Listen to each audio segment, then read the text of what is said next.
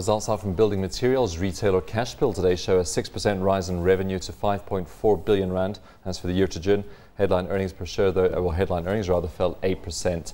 Joining with more on the numbers and the environment is CEO Pat Goldrick. Pat, thanks very much for coming in today. You came in 6 months ago and your headline earnings at that stage were down 27%, so it does imply that you had a significantly better second half than first half of the year. Yeah, we planned that, and the revenue on the top line was quite tough because we had an exceptionally good second half last year. But then we had a problem with the price of steel. We bought steel at a high price. The market fell to pieces because ArcelorMittal decided to drop the price. We depreciated the value, which has affected our profits last year.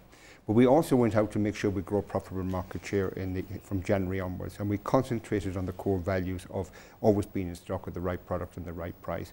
And we've seen a good jump of 27% growth in operating profits for the second half, which we were quite pleased with.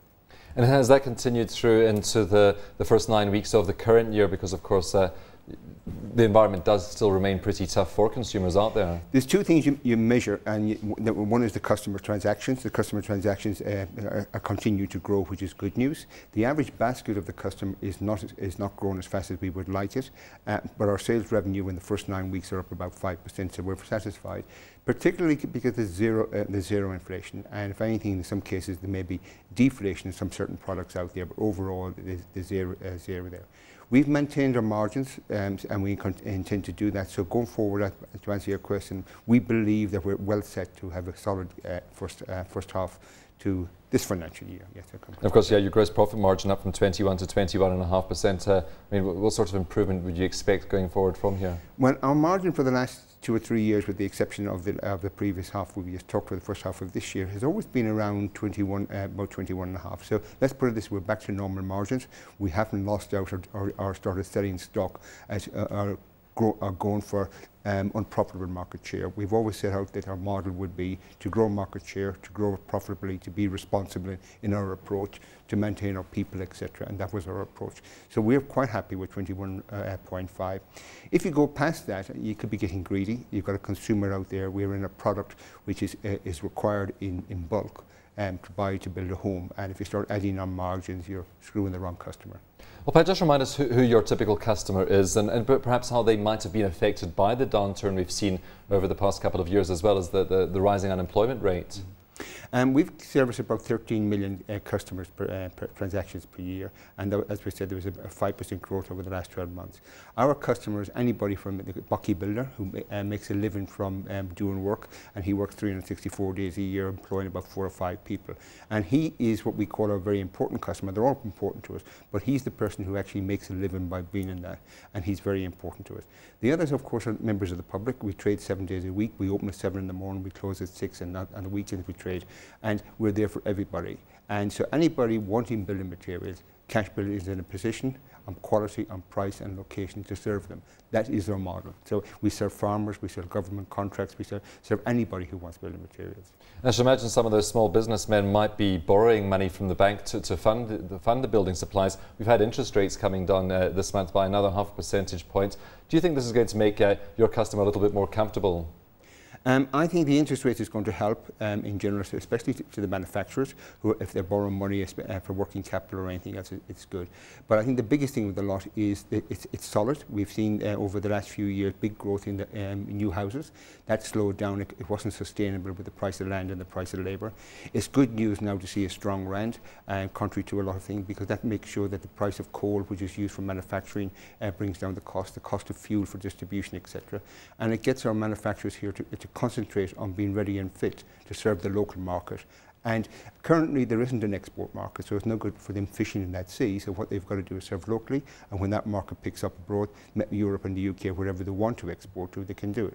But there's lots of opportunity to grow in the current market. The interest rate reduction, it always helps somebody. Yeah.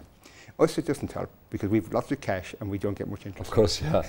Now, you've been giving some of this cash out, so you've raised your final dividend by 23% to 127 cents. So I'm sure shareholders are going to be happy about that. And separately, you've also announced that your Empowerment Trust is paying out 50 million rand to beneficiaries, and that's basically your employees, isn't it? Yes. We developed the Empowerment Trust back in 2005.